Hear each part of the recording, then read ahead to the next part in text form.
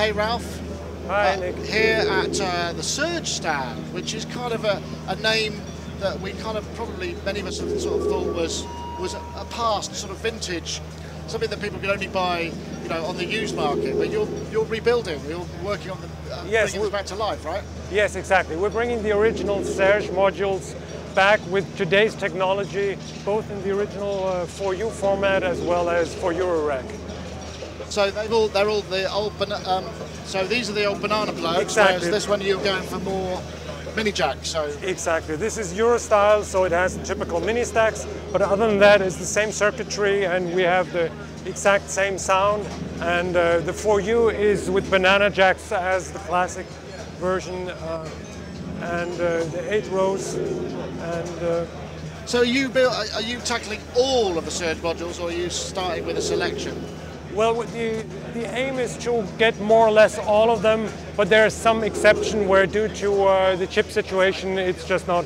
The Wilson analog delay is most likely not going to happen because the chips are just not available anymore.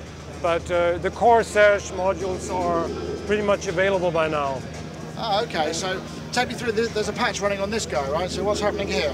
This is sort of a feedback drone patch where we use 2 filters and various inputs. Sort of get a lot of modulation and some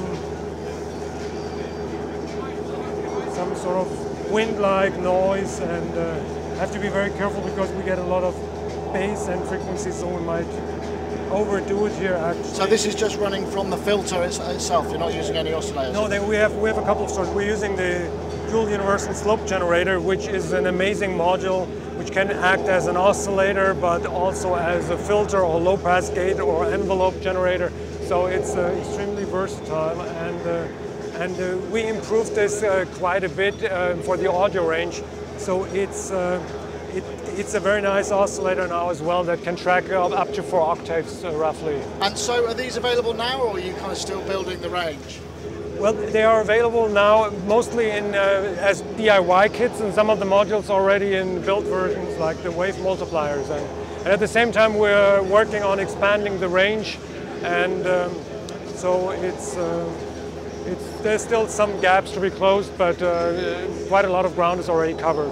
And so people can buy them via dealers or via serge-modular.com, or? Yes, we have the Random Source website, and also the serge-modular.com website is sort of the key point, but we're also working with dealers, and so its availability should increase. And what sort of price ranges are we talking about for these modules? Because they were never the most affordable.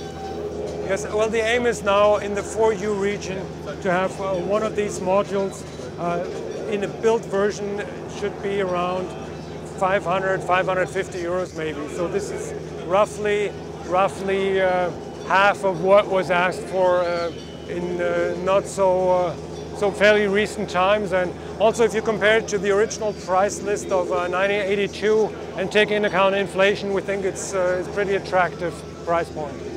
Thank you very much. You're welcome.